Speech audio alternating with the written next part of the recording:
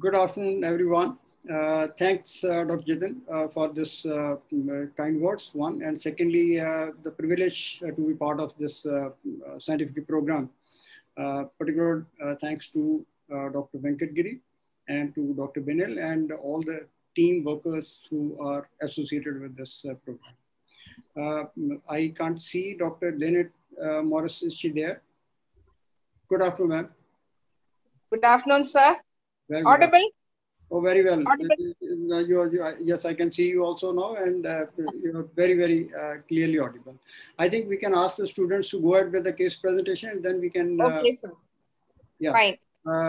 Dr. Anju and Dr. Linu, can you go ahead with the case presentation, please? Yes, sir. Good evening, everyone. Case history. So our patient is Mr. Gangadharan, an 80-year-old male hailing from Trivandrum. He is a diagnosed case of heart disease and hypertension. And now he is presenting with complaints of swelling in both the groins. Informant is the patient himself and Mr. Raju, the patient's son, who is residing with the patient. And the information they give is reliable. Coming to the history of present illness. Our patient noticed a swelling in bilateral groin area, which was initially the size of a lemon and gradually increased in size over the period of 2 years to assume the current status. The swelling, he noticed, used to increase in size on straining, lifting heavy loads, and is reduced on lying down. He gives history of associated occasional dragging pain over the swelling. There is no history of discoloration of skin over the swelling, no sudden severe pain over swelling, no discharge from the swelling or swelling elsewhere in the body. He has no history of chronic cough with expectoration or evening rise of temperature or chills or significant loss of weight or appetite. And there is no history of swelling of legs. Coming to his past medical history, he gives a history 12 years back. He gives a history of left-sided chest pain with radiation to left shoulder while at work. He initially took rest and had some antacids for 1 day. However, his symptoms persisted and therefore he went to the hospital where he was found to have some block of cardiac blood vessels on evaluation. He was also diagnosed to have high blood pressure since then. He was started on some blood thinning medications and antihypertensives then. Since then, he has had occasional episodes of left-sided chest pain with even mild exertion. 10 years back, he underwent some cardiac surgery along with stent placement, following which his symptoms have subsided. He now has only slight limitation of physical activity and he can manage to climb 2 flights of stairs by himself. His symptoms have not increased in frequency or severity or duration over the past 10 years. Following this stent placement, history suggestive of his effort tolerance is more than 4 meds. He gives no history of swelling of legs, no distension of abdomen or palpitations or dyspnea on lying down. There is no bluish discoloration of skin or cough with pink frothy sputum or syncopal attacks. He has no history of diabetes mellitus, bronchial asthma, or renal or liver disease or tuberculosis in the past. Coming to his drug history, as stated by his son, he is currently on tab icosapent 75 mg once daily, tab metoprolol 50 mg twice daily, tab enalapril 2.5 mg twice daily, and tab atorvastatin 10 mg at night. Coming to his personal history, he is a reformed smoker. He used to smoke about 10 BDs per day, starting from an age of 25 years, and he stopped 12 years back following his first episode of chest pain. So that comes to around a pack years of 21.5. He has history of occasional alcohol consumption, but he stopped 10 years back following diagnosis of his heart disease. He also had history of betel leaf chewing, which he stopped 10 years back. His bowel and bladder habits remain unaltered. Coming to the family history, he is the eldest among 4 children. He is married and has 2 sons. There is history of hypertension in both parents and 2 of his siblings. And history of heart disease is in 1 sibling at 50 years of age. There is no history of any malignancies in the family. So his socioeconomic status, my patient was a manual laborer, a load bearer by occupation. He stopped working 12 years back following diagnosis of the heart disease. He hails from a low socioeconomic status. Sir, impression. Our patient is an 80-year-old male, a reformed smoker, who's a known case of heart disease, possibly ischemic heart disease and systemic hypertension. post cardiac stent placement, now presenting with bilateral inguinal hernia, and there is no history suggestive of congestive heart failure.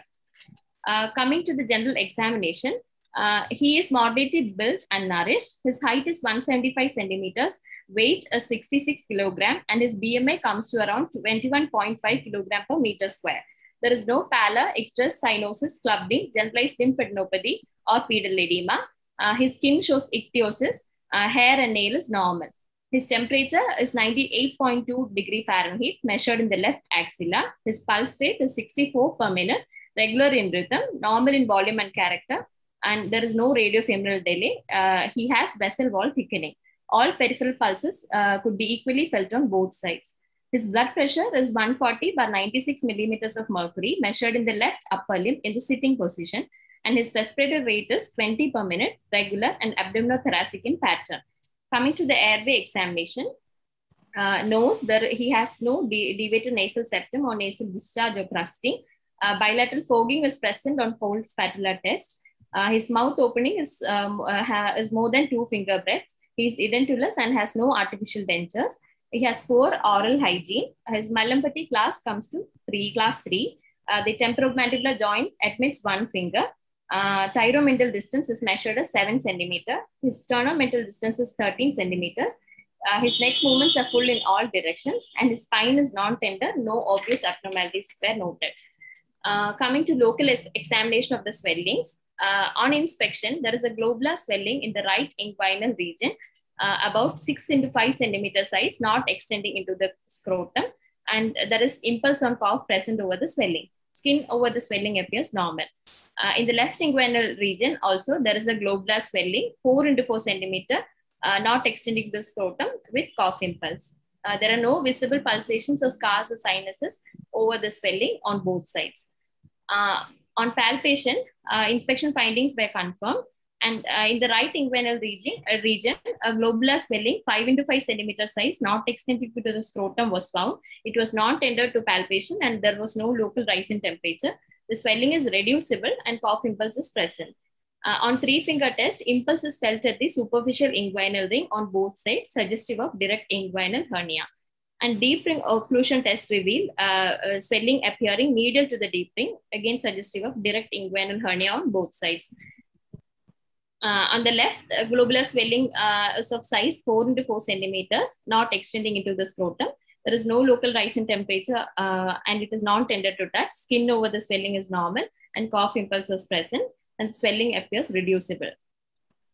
Coming to his systemic examination, examination of the cardiovascular system, his pulse rate is 64 per minute, regular in rhythm, normal in volume and character. His vessel wall appears thickened. There is no radiofemoral delay, and all pulses could be felt equally on both sides. His blood pressure is 140 by 96 millimeters of mercury in the right upper limb in sitting position, and his jugular venous pulsation is not elevated. On inspection of the precordium, shape appears normal. Apex beat could not be localized. There were no other visible pulsations or dilated veins or scars or sinuses over the precordium.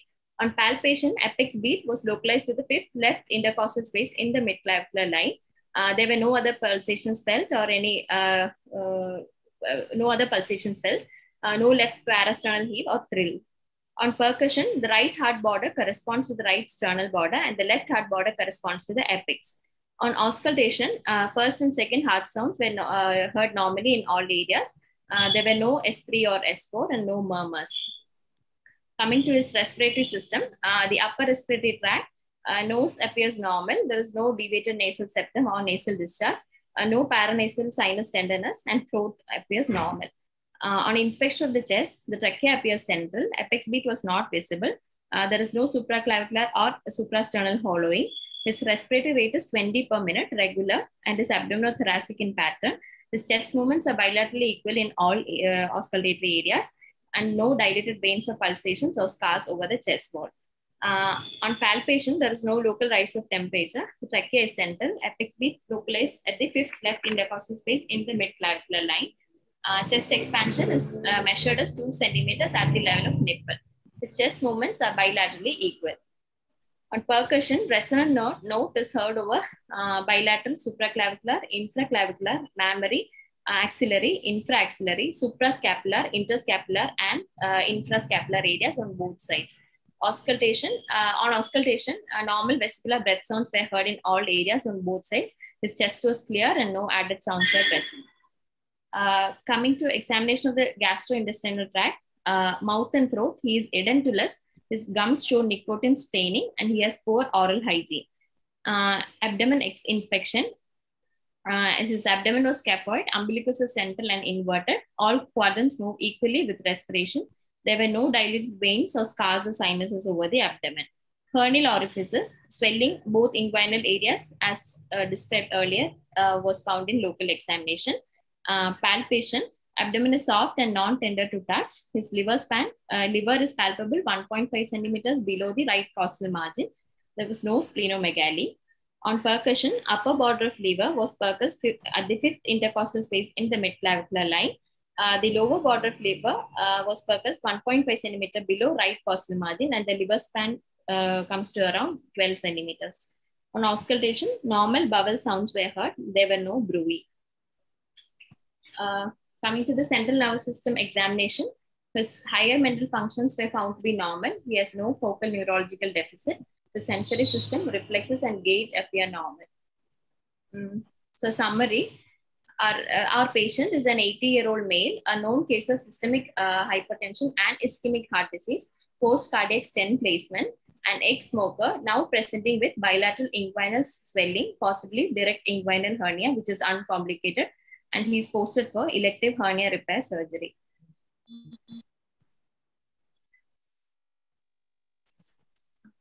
Thank you so much for the case presentation.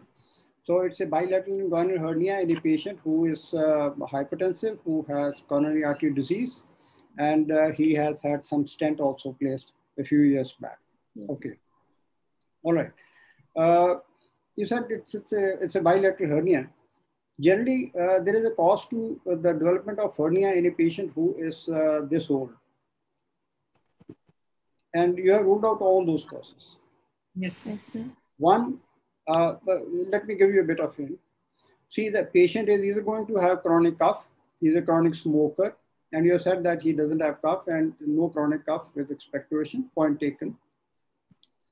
The second point that you said was that the patient doesn't have any urinary complaints as well. Sometimes these patients, 80-year-old man is likely to have some sort of prostatic enlargement.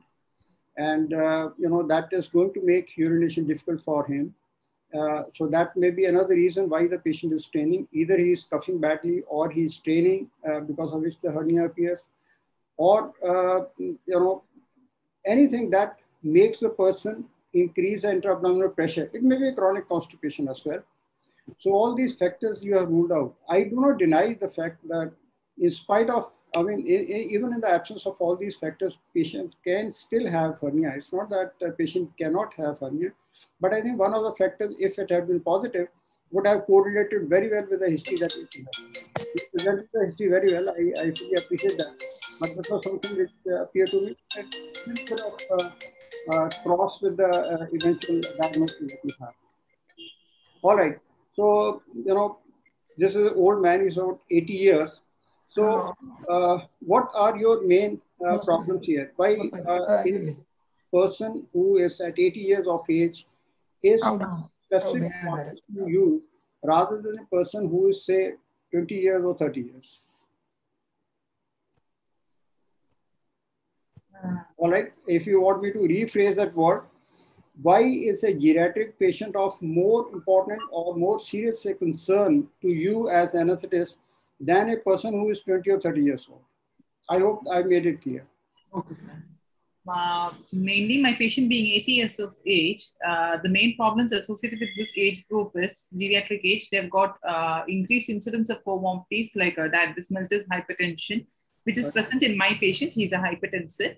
And second thing, they've got a decreased physiological reserve of all organ systems, starting from the cardiovascular, respiratory, and CNS, GIT, liver. So coming to the cardiovascular system, especially my patient, him being advanced stage, there is age-related vascular vessel stiffening. And so this vessel stiffening, it increases the afterload, and that itself increases the myocardial oxygen demand, which is detrimental in my patient in a perioperative setting, because it itself makes my patient prone to myocardial further ischemic heart disease, fresh MI. Then there is also accelerated atherosclerosis at this age, which is also a concern because the vessels being stiff, they'll be less they will have less beta-2 mediated vasodilatory response. Then also at this age group, the vessels, there is a low cardiac output, so low blood flow. Then he is also an ex-smoker, which also increases the risk of coagulopathy. Then all these, they have been vessel. Just hold on. Yes, How sir. much decrease in the cardiac output occurs, say, every year, approximately? Absolutely. It's nearly 1% every year after, say, about 30 years or so. For someone who is at 80 years of age, the cardiac output is going to be nearly half of what a 20-year-old would have. That is approximate. So you can make out as to what you are looking at. What about the blood pressure? You said vessels, they get they narrow down, and the blood pressure increases. How much is the increase in blood pressure? Age-wise. Age-wise, both systolic and It's diastolic. about 1 millimeter of mercury every year after 50 years of age. So you can add up approximately, you will get that value. Okay. Any other change that happens to a patient who is, say, 80 years old? Anything happens to the ECG? Yeah, in the coming to the heart condition, with age, there is myocardial fibrosis can occur. So that itself decreases the the contractility of the heart. And that also causes a low cardiac output. And also the valvular condition changes. There is thickening, age-related thickening and sclerosis of the valves. Especially aortic stream, if the aortic valve is calcified, it hampers the hampers the cardiac output. Then cardiac also, the alteration in the hypertrophy and the fibrosis of the myocardium itself can damage the conduction system, and my patient would be at increased risk of arrhythmias at this age. So, afterload? Sorry, sir? What about the afterload? The afterload increases because there is increase in the systemic vascular resistance at this age. So vessels are stiff. And also there is myocyte thickening and hypertrophy leading to stiffening and hypertrophy of the ventricle. That makes the ventricle less compliant.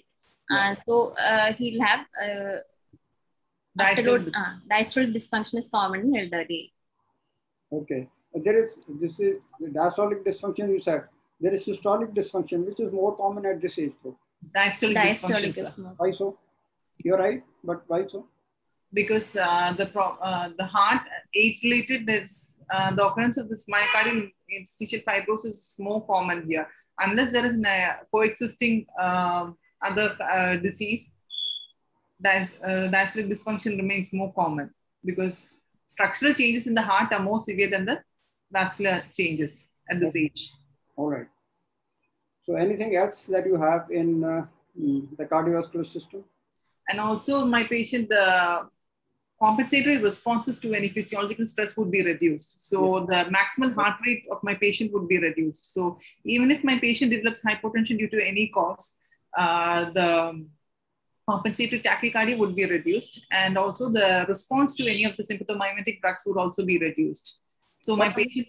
what happens to the conduction? The hypertrophy as well as the myocardial, the myocyte death due to the age, both of them, they cause disarray of the conduction fibers. So my patient would be more prone to arrhythmias at this age. As well as there will be slight delay in conduction. Conduction will be relatively slower as compared to someone who is, at a younger age group, because the cells there in the SN node also decrease in number. So that's why the conduction also is affected. Okay. And also then my patient, since he's in a low cardiac output state, then my patient would be more dependent on preload for forward ejection, because in case he requires both a normal sinus rhythm without any tachycardia, and also he needs an adequate fluid volume. In the absence of these two, he's very prone for hypotension. Okay, hold on there. So now let's go to the respiratory, since the time is such. So let's move on to the respiratory system. Ma'am, please feel free to come in anytime. But Leonard, please Yes, sir. come in anytime. Yes, sir. You can continue. Let them continue, sir. I've just Okay, fine. you may not feel so. Okay. Yes, ladies, please carry on. Respiratory system, sir. Yes. Okay. Coming to the respiratory system, with age, there is a weakening of all the muscles, including the diaphragm and the intercostal muscles. So the strength of the respiratory, so that would be reduced in my patient, especially. Then also there's age-related calcification of the costochondral joints. The arthritic changes are there. So the chest wall as such is very stiff. So the compliance of the chest wall would be very much reduced. And age-related degradation of the protein in the of the lung. So there would be emphysematous changes age-wise. And also my patient being an ex-smoker, he would have already had those emphysematous changes. So the emphysematous changes are there. And also by the age of 66 itself, the FRC, the closing capacity becomes equal to the FRC even in the standing position. So my patient being 80 years of age, he would have increased the basal, there would be increased basal atelectasis. So that itself increases the chances of hypoxemia due to shunting and the closure of this basal small alveoli. Then also my patient would be more prone to perioperative pneumonia, because age-related there is decrease in the pharyngeal muscle tone. Then there is also decreased effectiveness of the cough. Then the mucociliary clearance would be reduced. Then there is esophageal hypomotility, and all these it would make my patient more prone to aspiration. So post-op pneumonia is also a possibility in my patient. What happens to the ciliary activity? Ciliary activity is reduced, and especially since he was a smoker, there would have also been that damage. So this is one factor which is very important in the post-operative period, because if the ciliary activity is less and he is not able to cough effectively, so that's quite often the reason for retention of secretions, which further get infected, and patient ends up with pneumonia. Also, in case there is prolonged lying down or immobilization of the patient, patient is lying in the bed, so there is likely to be some sort of hypostatic congestion also in these patients, which will add to the development of pneumonia. Further on, you see, these patients at this age, they often have some degree of kyphosis as well. The spine, due to the osteoarthritic changes, osteoporosis rather, the spine sometimes gets some degree of kyphosis. So that becomes addition to the respiratory impairment because of adding the restrictive factor to it. So apart from not only the constrictive, there is some sort of restrictive disorder. I don't mean that every patient would have it, but this is something that is quite often seen in this age group. All right. The cough reflex, you already said, is quite often blunted, and these patients are more likely to get post-operative chest infection, right? What can you do to ensure that the chest infection in the post-operative period is reduced as much as possible? First thing, if I'm one thing is I would avoid over sedation, especially any drug that I give, especially in the case of opioids. I would give them in a titrated doses so that he does not have any respiratory depression, okay, and he is not overly sedated. And second thing, in case I'm going for a general anesthesia mode, then I would always I would avoid intermediate and long-acting neuromuscular blockades, and I would reverse my patient after the procedure only after adequate, I would extubate my patient only after adequate reversal has been ensured. Then prior to the procedure, I would possibly give an antacid to neutralize the acidity of whatever gastric contents are available, so that in case he does aspirate, the acidity of those contents would be reduced and the chemical pneumonitis associated would be reduced. Right. These patients are more likely to have some sort of airway obstruction in the post-operative period, particularly, not frank airway obstruction, but snoring, and the possibility of sleep apnea is also more common. Why is it so? Because the pharyngeal muscle tone will be lost with advanced age. Quite right. Then esophageal motility is decreased, so gastric contents can't be forwarded to the stomach. So there is increased risk of aspiration in elderly patients. Then not only that, I mean, see, when you said genioglossus muscle tone is also lost, so there is chance for the tongue obstructing while the patient is supine. The tongue coming back on the posterior pharyngeal wall, so that will happen. And the possibility of aspiration, as you were saying, in the post-operative period is also high. The reason being, you said decreased peristalsis, you were saying something? And also they've got a basically reduced respiratory, the response to hypoxia would be reduced. So that is also... No, with regard to aspiration, post-operative, in the post-operative period, aspiration. The tone in the lower esophageal sphincter is decreased.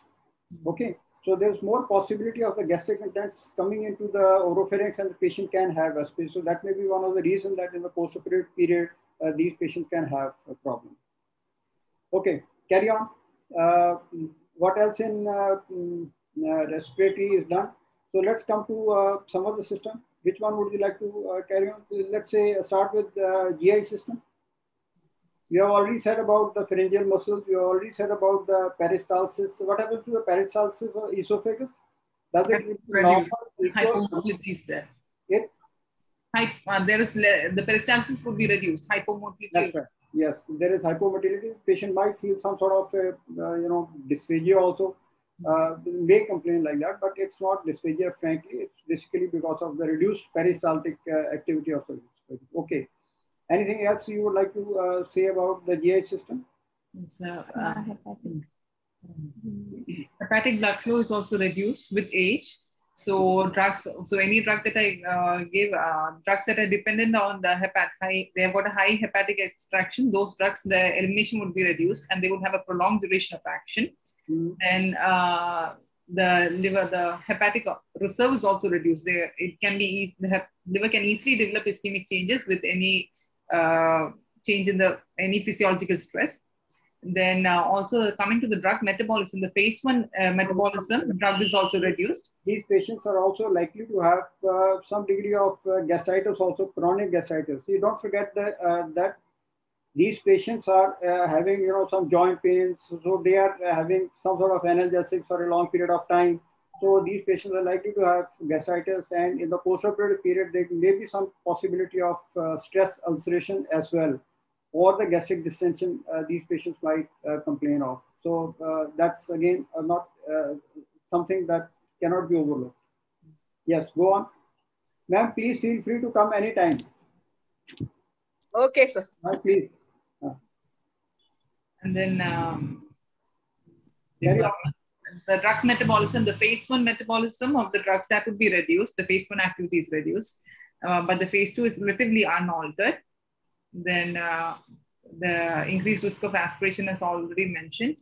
And then what about the kidneys? Anything happens to the kidneys? Yes, sir. With age, there is cortical atrophy. The normal kidney in normal adult, which weighs around 250 grams, every year the cortical atrophy occurs, and in elderly it comes to around only 180 grams with relative loss of the cortical nephrons, and then also due to glomulosclerosis.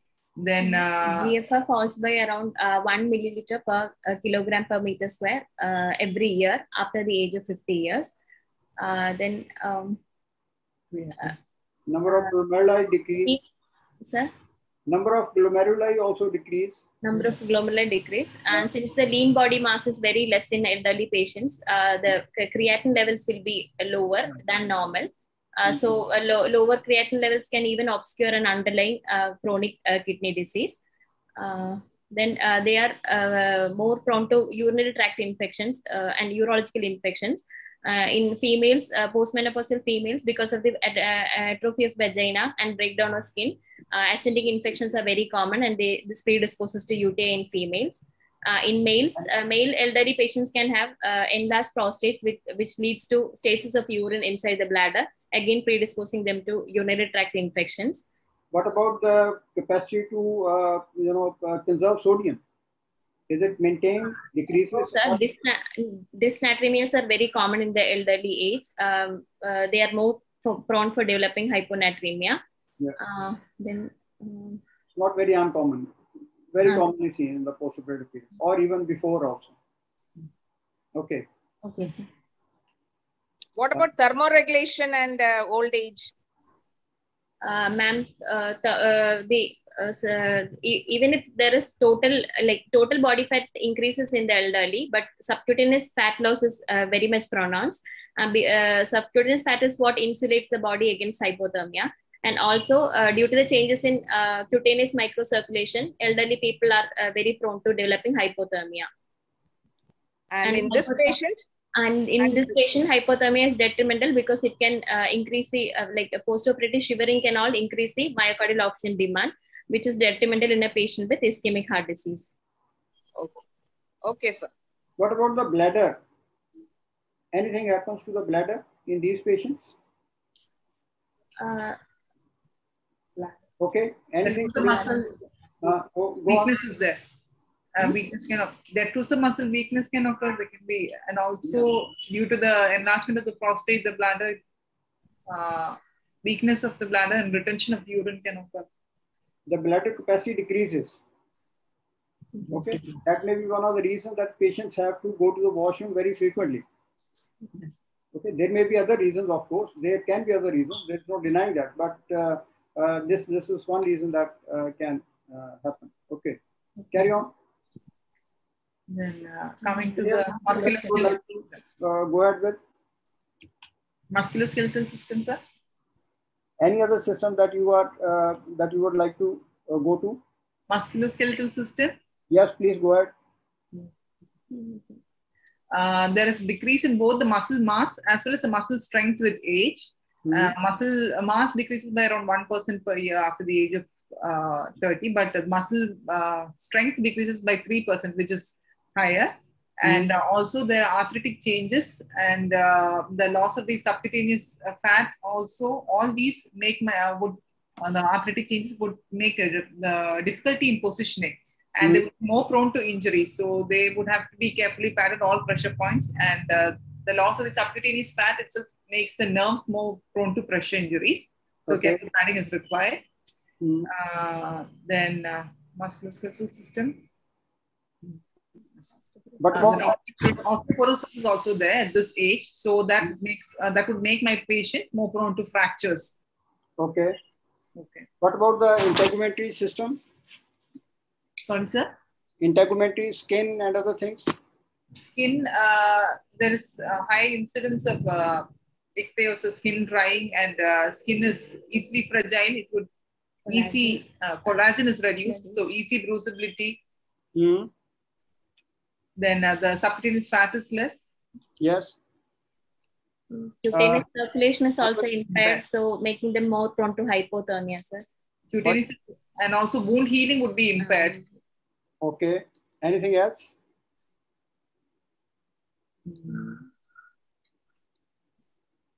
See, these patients are more prone to bed sores as well.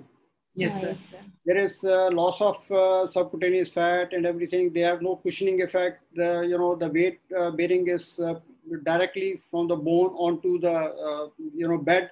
So there's ischemia of the skin, which is more easily that occurs, and these patients are more likely to get the bed sores as well. So what's important? How will you prevent that?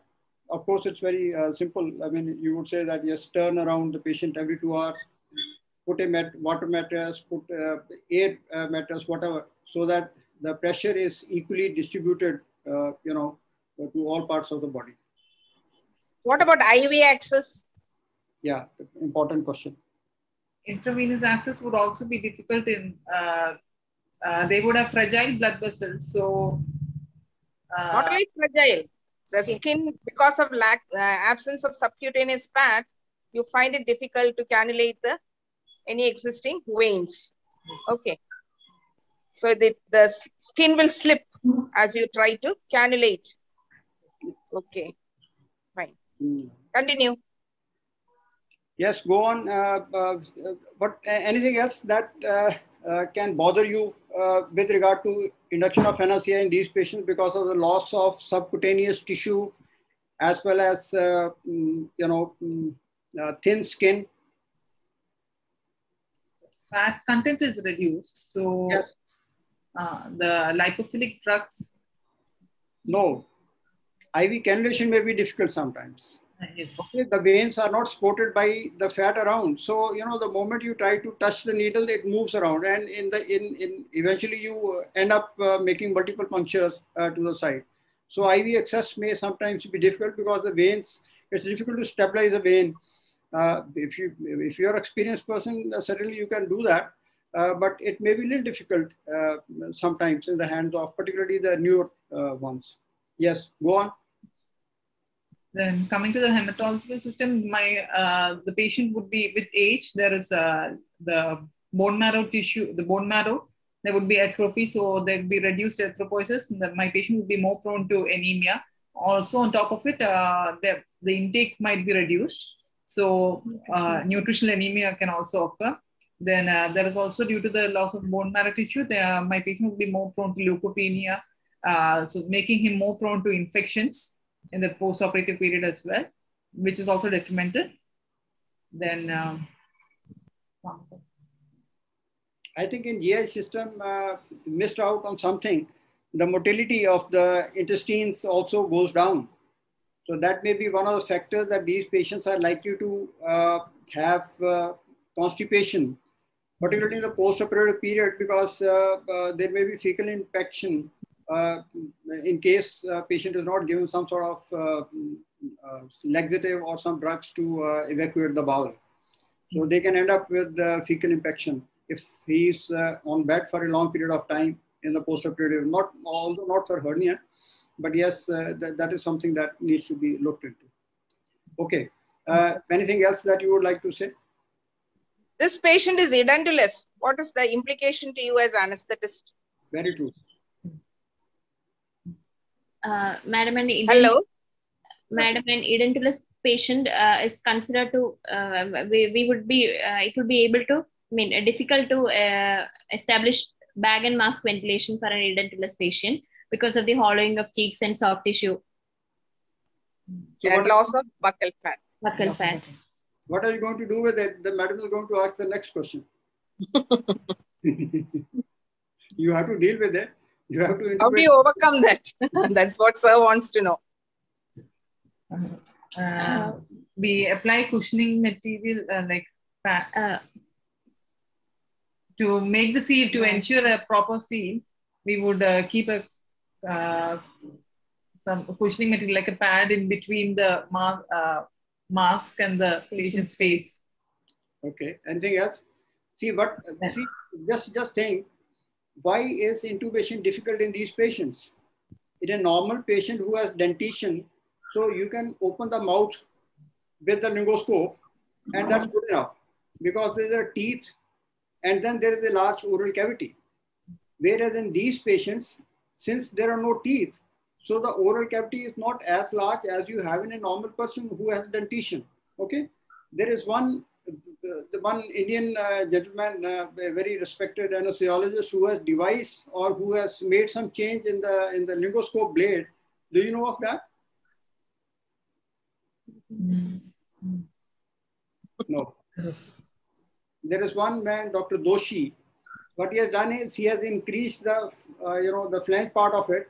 That becomes it wider. So that helps to open the alveoli, not the alveoli, the gums far apart so that you have more space available there. And that does it all. That helps you to intubate that patient more easily. What else makes difficult intubation in these patients? So the falling back of tongue due to hypotonia of hypopharyngeal muscles and the genioglossus. It can obstruct the upper airway. Anything else? That is obstructing the airway. I'm saying obstructing the airway. Yes, position. Due to the arthritic changes of the joints, it would be difficult for them to place my position in the what changes morning air position. What changes in the jaw? Arthritic changes, so it would be difficult to extend his neck. And are the arthritic changes in the jaw more serious a concern at the time of intubation of such patients, or some other changes? Both arthritic changes of the jaw is also significant because the mouth opening would be restricted. Then what about the spine? spine also, it would be difficult to position next. That's more difficult. You see, that's more likely to happen. Okay, because of the arthritic changes. Sometimes these patients have, there is slight increase in the curvature at the sacrothoracic junction.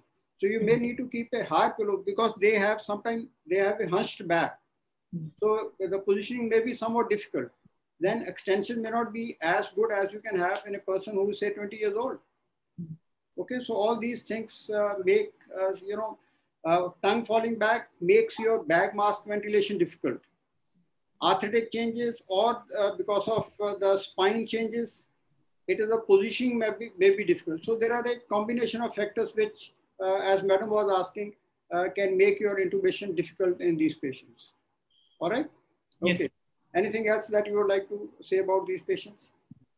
Then on the whole, my anesthetic concern, one was, as we have dealt so far, about geriatric age. The second one is my patient being having a history of ischemic heart disease. Managing the perioperative period, it would be my goal would be to maintain the myocardial oxygen supply demand balance, because anything which increases the myocardial oxygen demand or reduces the myocardial oxygen supply, both of these could cause a further ischemic heart, further fresh myocardial infarction. So that would also be my main concern, one of my main goals.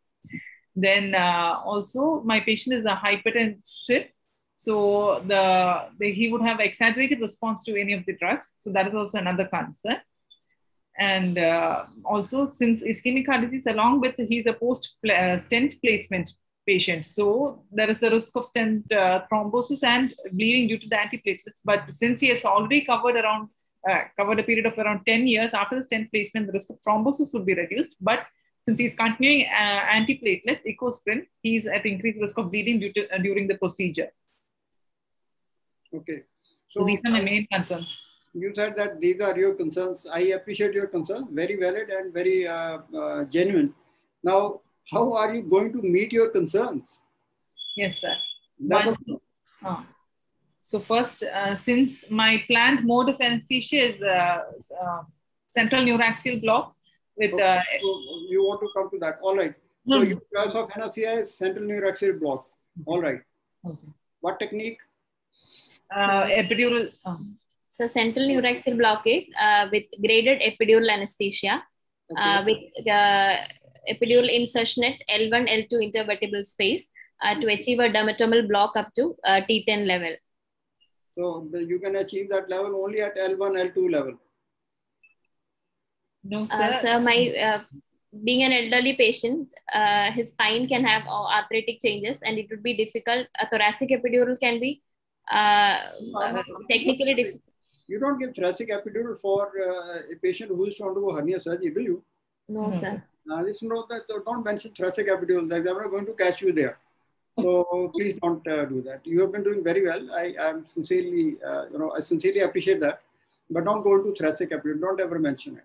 Now I pose a slight difficulty for you. Tolerate me for some time. This is a patient you examined the back. And you feel that the spine is almost fused. It can happen.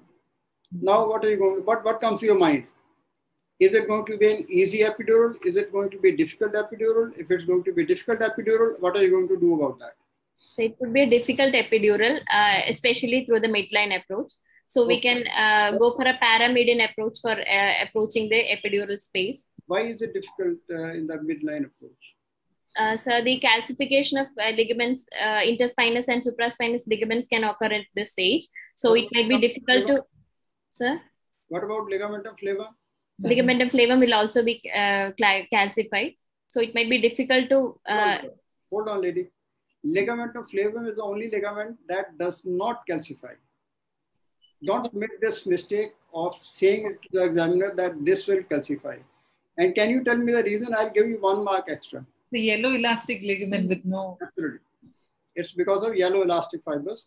And there are a few other joint ligaments also, which I'm not going to bring in at this time because of the shortage of time. So this is the only ligament that doesn't calcify. The supraspinous and interspinous calcify. That's very right. It's a good answer.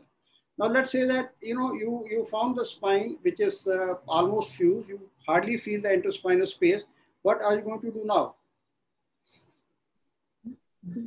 First, I would try a paramedian approach for epidural needle insertion. All right.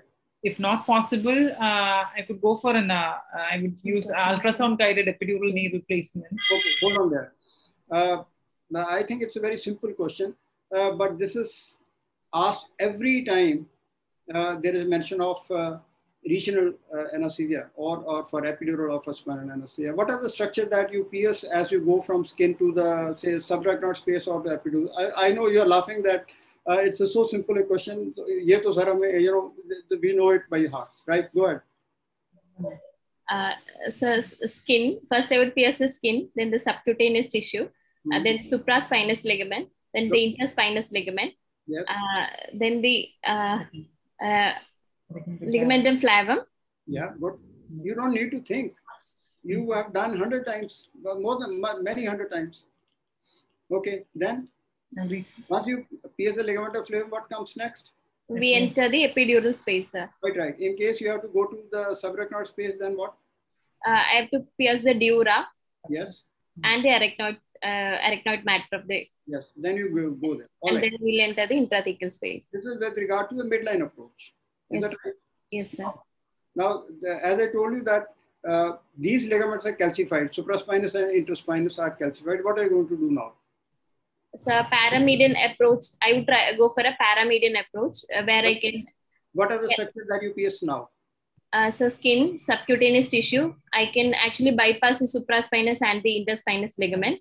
You will bypass anyway. You can't. It's not the question of you can or you may, you perhaps, you probably. No, you will bypass. That's the whole purpose of paramedian approach. Okay, then what next? Paraspinal muscles. Good. This is something that most of the students miss out because they say that skin, sir, subcutaneous tissue, sir, ligament flavum. You know, there's a lot of gap between the ligament flavum. So I asked you specifically. Okay, forget about this. Now you know that. All right. Anything else that you would say about, what about the drug? Will the dose of drug be same or it is going to be less or it is going to be more? Yes. And the dose of the drug required to achieve even the similar block would be less as compared to a younger individual because one, the elderly, their nerve roots are more prone, they're more sensitive to local anesthetics. Second, the epidural space would be narrow. There is loss of adipose tissue in the epidural space with age. And also there is a stenosis of the intervertebral the neural foramen. So the exit of the drugs laterally through the foramen would be reduced, and with the same dose of drug, a higher septal spread would be achieved. And since you are putting in a catheter, I believe you are putting in a catheter. Is it right? Yes, sir. Right. Yes, sir. So how much catheter would you keep inside the space, epidural space? 5 centimeters, sir. Okay. Why 5? Your answer is right. I appreciate 5 centimeters because one is if it is less than 5 centimeters with repositioning, making the patient supine, there is a risk of catheter dislodgement. And any further threading, there is the risk of unilateral block or patchy block. So that is why I would like patchy block. Sorry, sir. Why patchy block? Like there is a chance of catheter migration, out of the neural canal. It might go through one of the intervertebral spaces and it might go out. So you may not have a block which is bilaterally equal. All right? Yes. Okay. All right. Anything else with regard to the regional anesthesia? Regional anesthesia, one, even advantages it, sir. Okay. All right. Sir, an epidural anesthesia will blunt the sympathetic response of increased heart rate and hypertension in this patient. Because those things, tachycardia and hypertension can increase the myocardial oxygen supply, increase the oxygen demand of the myocardium, and therefore be detrimental to this patient with ischemic heart disease. Another one is analgesia is superior with epidural anesthesia, and it can also be extended to the postoperative period, where again, all these effects can worsen his cardiac status. Pain, tachycardia and all. So we would like to extend analgesia to the postoperative period to reduce the morbidity and mortality of the patient. All right. Most of ADS would be reduced, sir. Early ambulation is possible if we provide superior analgesia. Elderly patients are at more risk for developing DVT and thromboembolism and all. So such events can be reduced if we put a epidural analgesia. You should get these patients out of the bed as early as possible, because sooner they are out of bed and they are mobile, their possibility of DVT goes down. Okay, all right. What other precautions or that you will have? Madam, please feel free to come. Please come in. Madam, please join me. Yes, please carry this on. patient is on antiplatelet, no? Yeah. Yes, madam. Supposing the patient was on dual antiplatelet, can you comment on that and with regards to your anticoagulant effects with regards to your epidural or central neuraxial blockage? So if my patient would have been on dual antiplatelet, that increases the risk of bleeding, especially if I'm proceeding with a central neuraxial blockage, there would be the risk of spinal hematoma. So I would always consider the risk of whether the risk of bleeding or the risk due to stopping the antiplatelet, the risk of thrombosis would be higher. And in my patient, what's the risk of stopping a dual antiplatelet therapy? What's the risk? Stopping a dual there is the risk of one is stent thrombosis.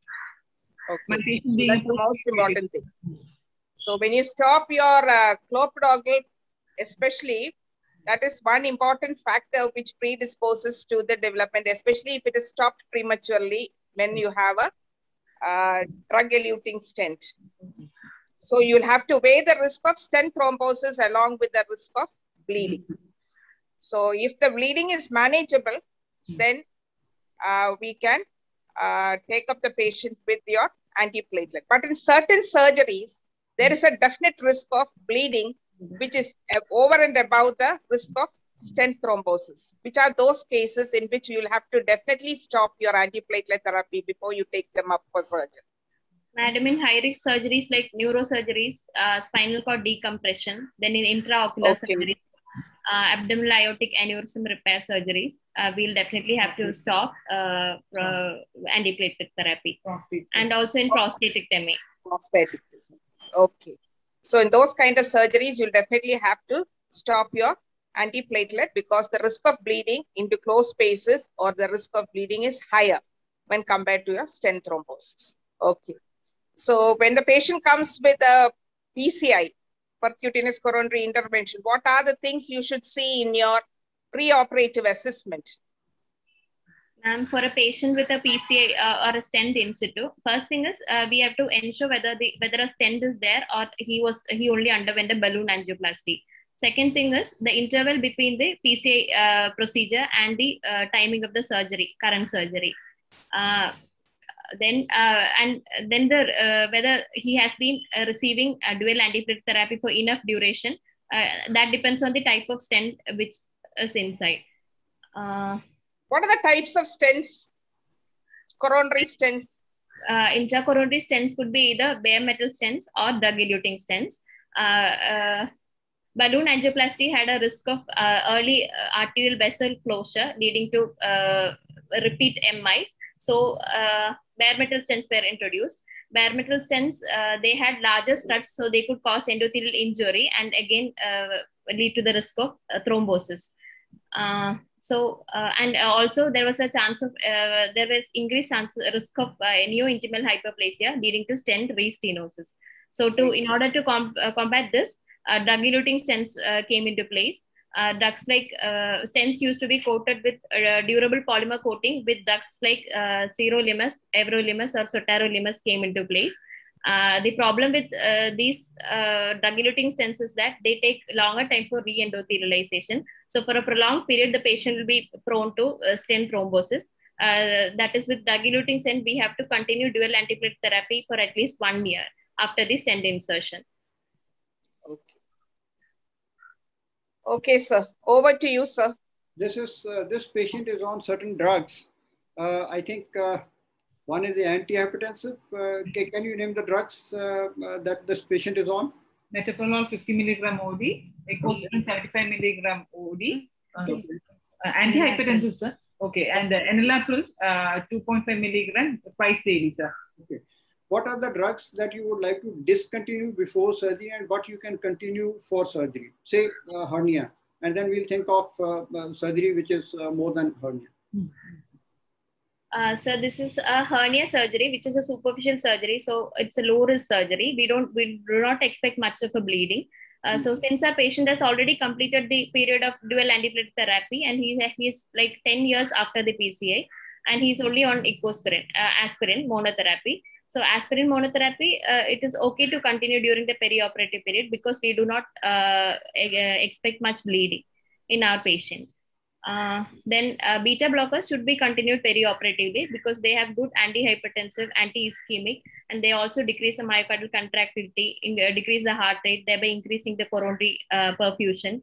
And they also have a myocardial cell membrane stabilizing effect, and also platelet aggregation also is inhibited by beta blockers. So beta blockers, it is always good to continue in the perioperative period. Then enalapril is an ACE inhibitor, angiotensin converting enzyme inhibitor. It is better we stop enalapril 24 hours prior to surgery because the patient can go into refractory hypotension following induction of anesthesia if he is not discontinued enalapril. There are certain drugs which, antiplatelets and anticoagulants. There are certain guidelines with regard to institution of regional anesthesia, say epidural, putting in an epidural line. So can you enumerate those guidelines with regard to placement of epidural?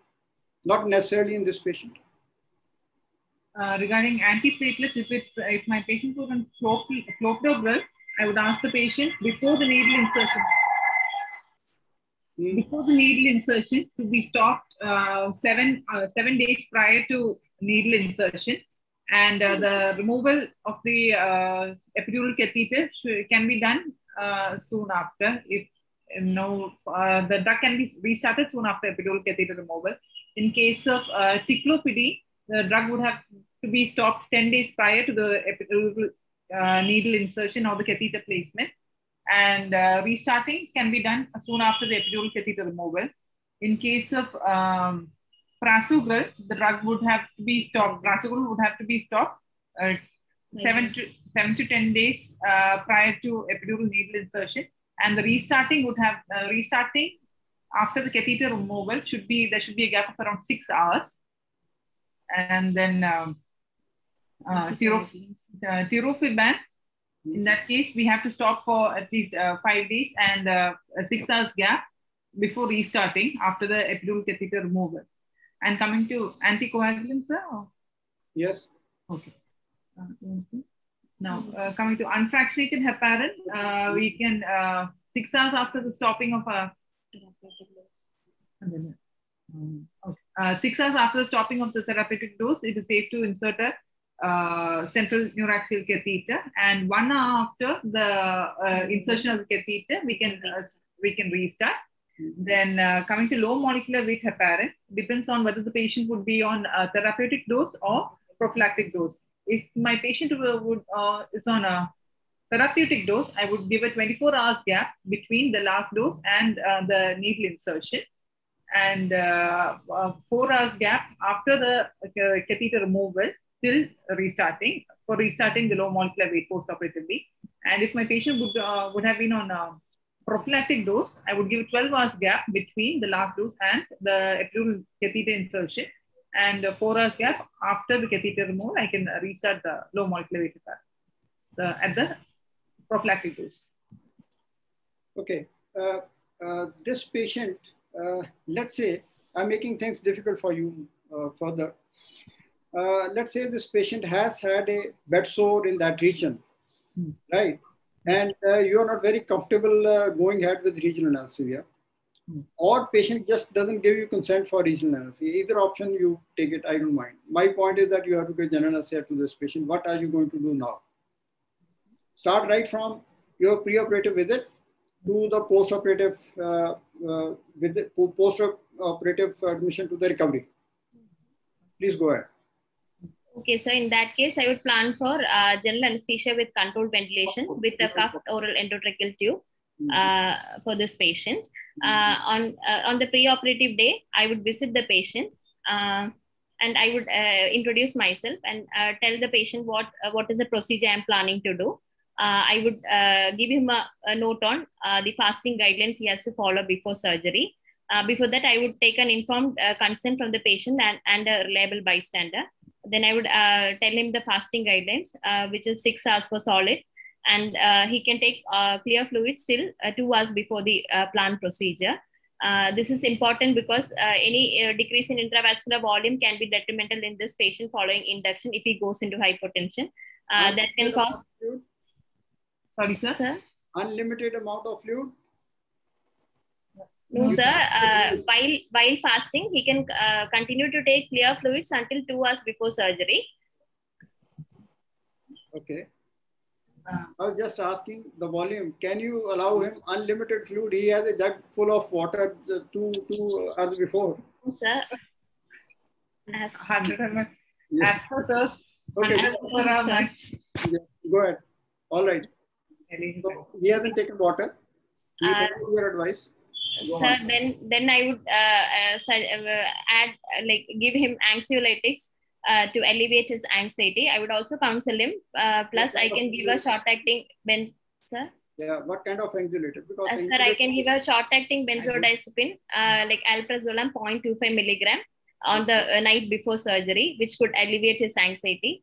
Okay. Then I would also give a prokinetic and a proton pump inhibitor to him, preferably pantoprazole 40 milligram at night as well as on the morning of surgery. So then I would ask him to discontinue.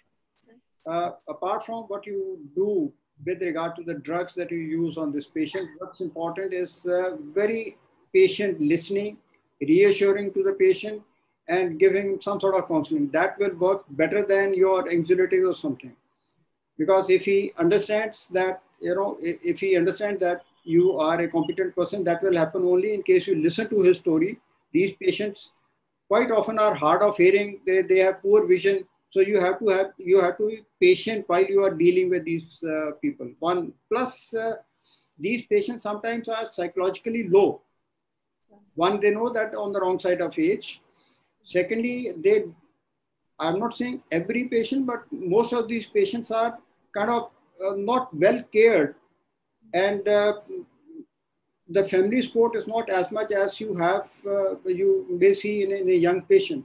So there may be some psychological disorders also in these patients. They may be somewhat depressed. They may be, they may not be able to communicate properly. They would be quite low. So it's important that you talk to those patients, patiently listen to them, and reassure that everything will be okay. All right.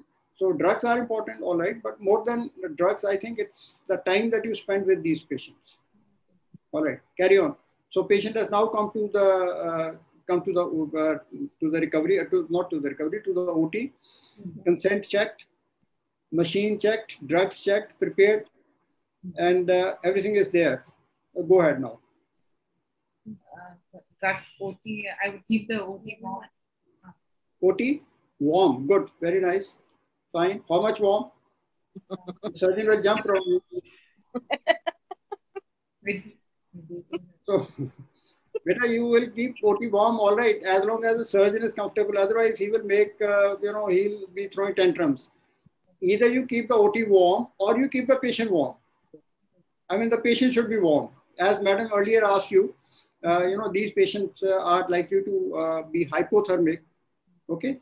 After surgery, so they are more prone to hypothermia. So you will, in case the surgeon wants, the temperature to be cool, or it's extreme of summer season, you would like to have the temperature low.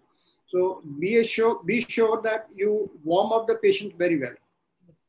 It's not that the patient also gets cold. That's going to be difficult. All right. So it's a good point. I note that. That's nice. You are taking care of the patient's temperature. What else? Then also I would, after checking, keep the drugs ready. I would keep drugs ready, consent is ready, table is ready, machine checked, everything done. Move on. Okay. On the day of the surgery, I would, in the preoperative room, I would visit my patient. I would again reintroduce myself. I would reassure him. I would again counsel him to allay any anxiety if he has. Then I would ensure that he has taken his morning dose of metoprolol. And I would also ensure that he has had a 24 hours gap since his last envelopable dose.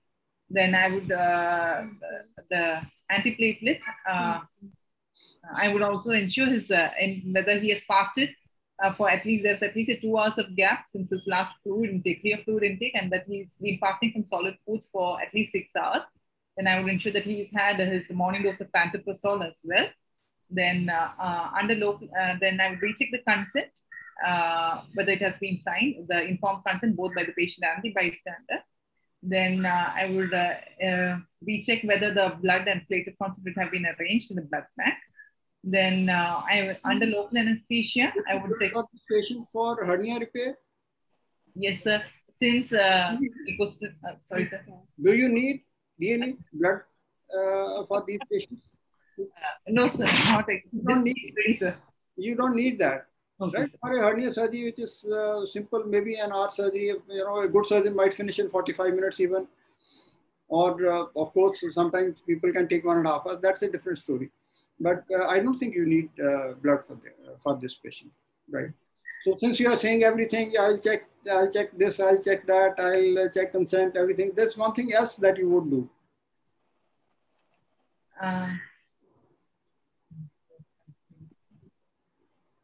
Need a hint? IV cannula. What? Anemia? Anemia? No, not anemia. With regard to the documents. Document. Consent. Consent is that you said it already. Patient identification. Surgical safety checklist also. You have to take all those columns before you proceed to induction of anesthesia. The first sign in that has to be checked. In that also, in that comes blood required or not required. The imaging displayed or not displayed. Patient has some allergy or not. Things like that. So not only that you check consent, you also check or tick on the surgical safety checklist also. This just came to my mind because you were saying, sir, I'll check consent. I said everything done. Please move on. You still got stuck to the documents. Okay, go on. All done. Under local anesthesia, I would secure an 18-gauge IV cannula in his non-dominant hand, left hand in my patient. Then in the preoperative room, I would start an IV fluid. I would start normal saline at 100 ml per hour by the IV cannula. Then I would also administer midazolam 0.5 milligram intravenously, along with ondansetron 4 milligram intravenously. And since I'm planning for general anesthesia, also glycopyrrolate 0.2 milligram intravenously. Then again, then I would shift my patient to the I would wheel my patient into the operating room, and after ensuring adequate assistance, I would gently shift my patient to the operating table. I would again reassure him, then allay any anxiety if he has. Then I would pre-oxygenate. Go on quickly. Then I would pre-oxygenate my patient.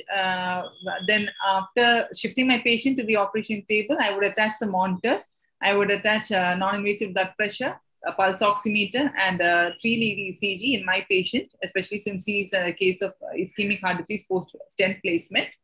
Then I would obtain the baseline values. Then after recording the baseline values, I would proceed with my procedure with my general anesthesia. I would give fentanyl, 50 microgram IV. My patient weighs 66. How much is the weight of the patient? 66 kgs, sir. In titrated doses, I plan to give in titrated doses. Okay, titrated. So do you think 50 microgram will be good enough for a patient at the time of induction of anesthesia? No, sir. 60. Normally, how much do you give? 65 would be required, sir. Now, how much do you normally give per kg body weight to say to a 40-year-old or 50-year-old? 2 microgram per kilogram, sir. Yeah. So 50 is grossly less for someone who is 60 kilos or something. Is that right? Yes, okay. Sir. What can be the problem if you give less of fentanyl at the time of induction? There would be an increased stress response, sir. Do you want in this patient? No, sir. You certainly don't want. No, sir. So what are you going to, what I'm coming to, sorry, ultimately is as to what are you going to do to ensure that there is no pressure response or there is minimal, because this one patient, you can't afford to have any pressure response. That's why I brought you to general anesthesia. Otherwise, you are doing very well with regional, you had escaped and done well. Okay. One is, first, I would keep the patient warm even till the procedure started, and also in patient is warm, all right. I'm just asking as to what are you going to do to stress response. that pressure response or eliminate pressure response? One is intubation. First is prior to intubation, I would give an opioid, fentanyl. I would give at least 60 microgram per kilogram. Oh, so you have increased the dose. You have bargained with 10 microgram more from 50 come to 60. 100. Be a little more generous. Okay. 2 microgram per kilogram, 120 microgram. But okay. 2 microgram is not going to cause much problem. Okay. Then also to reduce the stress. So we have to be we have to finish it fast. Please, quickly. Then also to reduce the stress response, I would give I would induce my patient with proper fall, followed by the initial bolus of 60 milligram.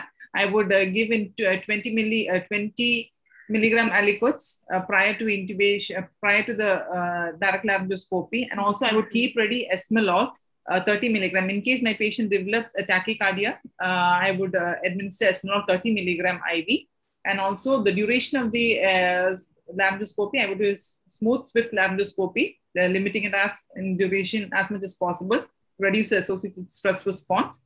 Then prior to... I differ a bit here. Yes. Rather than the reactive approach, seeing that the patient's pulse rate has gone up or something has happened, then you give all this thing. These drugs should be given preemptively.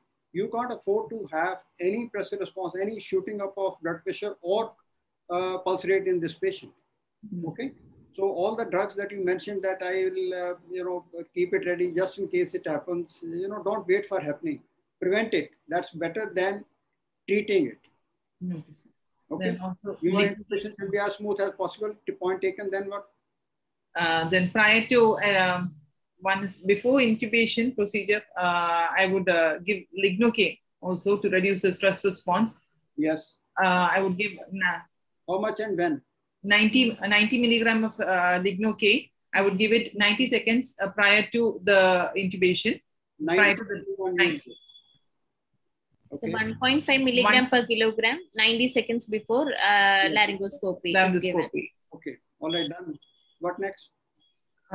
Then for the maintenance for the maintenance of anesthesia, I would administer oxygen and nitrous oxide at 3 and 3 liters per minute each. Along with, I would place a volatile agent. I would keep isoflurane at 0.2 to 1% so as to maintain a MAC of 1. The time is almost up, so we'll have to hurry up. This patient is going to the recovery now. Quickly, just tell me what are you going to monitor? And then you are shifting the patient to recovery, and what are the things that you will do, and we'll end it up. Ma'am, is that okay? I think yes, sir. Sure. Want to harass the organizers. Okay, sir. Fine. Whole day program. Yes, but quickly. So in the post anesthesia care unit, we should again keep monitoring his heart rate. Intra-op monitoring quick. Intra-op, we should. One is I would ensure adequate fluid status. That I would look at the heart rate, the BP. They should be maintained within 20% of the patient's baseline awake normal value. Then I would patient has to be normothermic. Then I would monitor his blood glucose level. It has to be maintained less than 180 milligram per cent. Pain should be, so any amount of pain can again increase the sympathetic stress. So that should be addressed. You have told 2 more important parameters as yet. ECG, yes or no? Yes, sir. Yes. You didn't say that. End-tidal, yes or no? Yes, sir. You didn't say that. Okay, post-op, patient is out in the recovery. What are you going to do there? So a patient should be ultimately pain-free. There should be no sympathetic response. So we should keep him pain-free. How much pain score you will accept on VAS scale? Sir, less than 1. Less than 1. That is pain at all. Should be absolutely pain-free with an epidural insert. Well, all right. If you have done a great job, see, we are talking about the epidural now. We are talking about general anesthesia. We came to general anesthesia only because epidural could not be given because of whatever reasons. Okay. There's one thing apart from all that. You see, I will like to end it up already. We have crossed 2-3 minutes. There is one thing that you might experience in this patient? Leave aside hypothermia, you are discussed well. You've arrhythmias, yes, blood pressure shooting up and down. Anything else that comes to your mind? Carbon dioxide, I should avoid. Hypocarbia. Hypocarbia can cause both hypocarbia, hypercarbia. No carbia, no oxygen, anything else beyond then, that? The patient should be extubated only after adequate. This is extubated patient is shifted to the recovery without tube. Okay. These patients are likely to have urinary obstruction. He's an 80-year-old man. He's likely to have prostate enlargement. Always look for the bladder.